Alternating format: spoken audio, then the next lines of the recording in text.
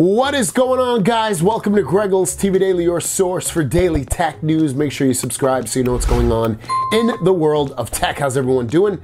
Hope you're having a fantastic day. We've got a great tech news day for you, as well as some questions, so let's dive into the tech news.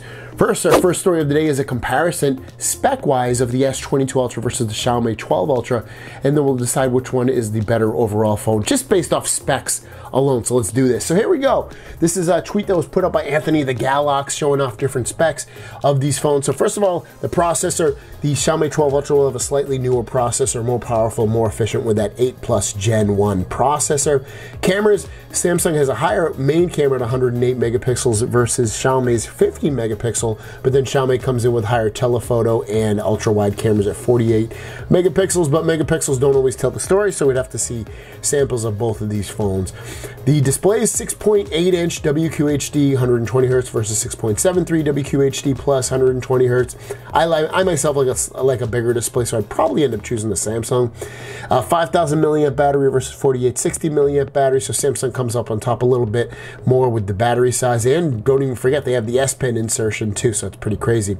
45 watt charging wired versus 67 watts, so Xiaomi's coming out on top of that a little bit. And then the brightness of both displays, 1750 versus 1500, so Samsung comes out on top a little bit, but both are extremely bright. IP68 dust and water resistance for both. Samsung has an S Pen, whereas the Xiaomi one does not. So if you're an S Pen fan, you definitely want to get the Samsung one. Both can do 8K video, both can do 4K video recording on the back and front as well, versus full HD video recording on the front for only the Xiaomi phone. So the Samsung comes out on top of that with the video recording on the front. 40 megapixel selfie versus 32 megapixel selfie. RAM, 8 and 12 gigabytes of RAM respectively. Storage sizes, you can get 128 all the way up to 1 terabyte for Samsung, and on the Xiaomi site 256 or 512. So if you need that full 1 terabyte, you're going to want to go with the Samsung side. And for pricing, you're looking at $14.49 in China or $8.99 for the Xiaomi. Globally, $11.99 versus we don't fully know what the Xiaomi prices will be. Samsung updates will be 4 years and 5 years of security updates, whereas Xiaomi only gets 3 years and 4 years. So just again, on a spec kind of level, it kind of goes back and forth in certain categories.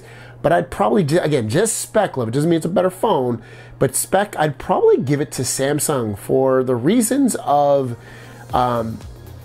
you know, you're getting more updates, so if you keep your phone a long time, you're probably gonna wanna get more updates.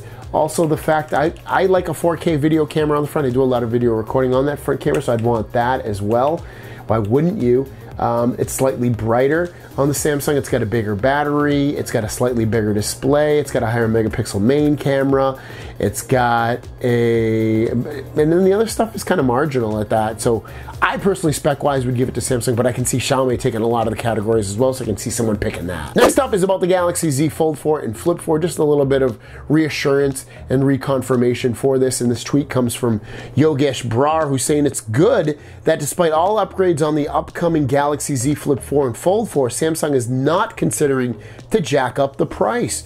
Launch is fixed for early August, might clash with another phone launch, teasers dropping soon. So I guess the main takeaway from that was two main takeaways. One is that they have fixed the launch. It was locked in for that August date, and we've heard about that. But then the other part of it is that they're not going to push up the prices, even though we're getting some, you know, pretty big improvements, at least on the Fold 4 side, and they're not going to push the price up. So I still think they're going to drop it by $100 on both of these phones.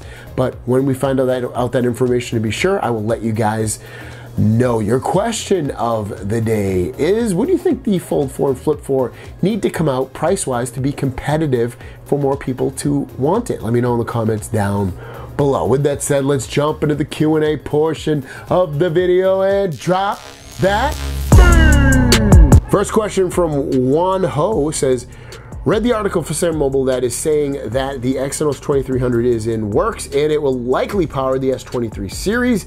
We will have to see at the end of what happens. The Snapdragon is good, but heat issue is the problem. I live in Korea. Normally, we get Snapdragon chips too, but they are saying that Samsung will put in MediaTek chips instead of Snapdragon because heat issue that Snapdragon has.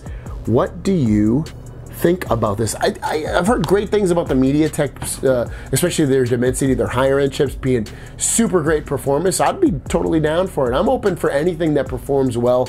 I personally haven't run into any heating issues where my phone's overheated with Samsung phones.